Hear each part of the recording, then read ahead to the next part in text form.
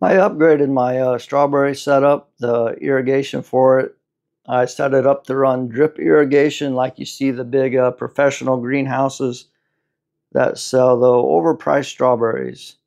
So I'm running a 1/2 inch line there down the center, and that's coming out of this bucket here, which has just your typical something like a 550 gallon per hour pump in it.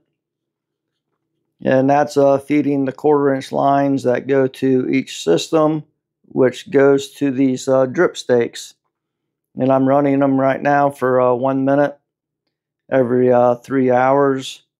And you can see in here how it just drips into the bottom of the container here. And then it runs back through the 1/4 inch white hose and into my blue bucket.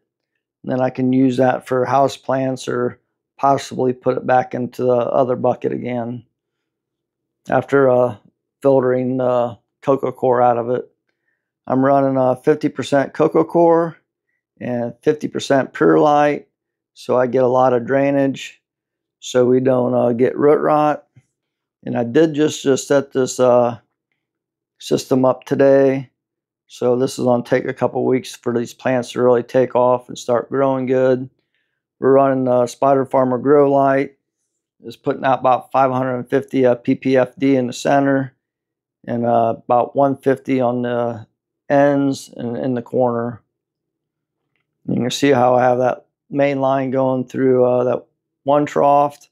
Then I have it going underneath the center ones into the ones on the right.